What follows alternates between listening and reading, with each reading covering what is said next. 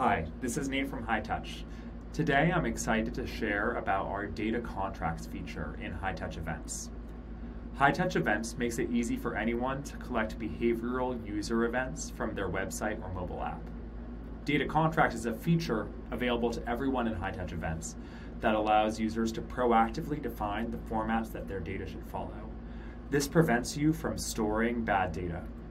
Developers can proactively use data contracts to check their code before they deploy it and make sure that it's not going to introduce new data errors.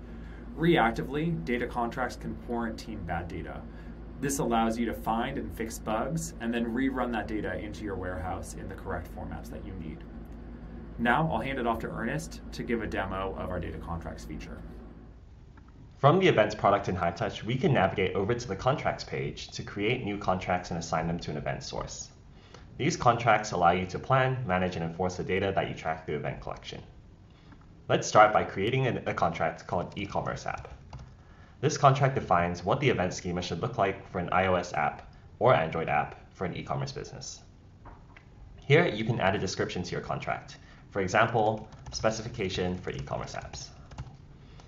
In the next step, you can also select which sources to assign this contract to. In this case, we're going to assign it to the Android app and iOS app. Lastly, you can also configure how your contract is enforced, but let's come back to that later after we've created the contract. Now that we've created a contract, the first thing you'll want to do is create a specification for an event. As an example, we'll create a new event called Order Completed. This is a track event that tracks whenever a user completes an order. We can also configure what the format for the data inside Order Completed should look like. For example, we want to make sure the amount field on this event is always a number. If it's not a number, there's probably something wrong with the order event, so we need to stop and diagnose it. Similarly, we want to make sure product name is always a string. As you can expect, these schemas can get pretty complicated, so we allow you to directly edit a JSON schema as well. We can create this event by hitting save over here. After creating a couple of events here, the last thing we want to do is configure how this contract should be enforced.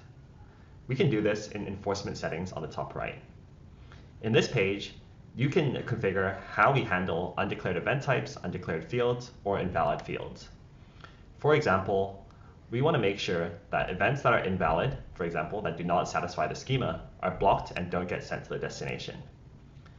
We also want to make sure that any undeclared fields are emitted from the payload as well, so you can do that here as well. After that, you can hit save and it'll immediately change how your contract is being enforced. Data contracts is available to all users of Hightouch Events at no additional cost. We think that quality data should be table stakes for any event collection platform, so we're excited to offer this out of the box. We'd love to get in touch with you and hear more from you, and if you want to try out Hightouch Events, reach out to us. Thanks.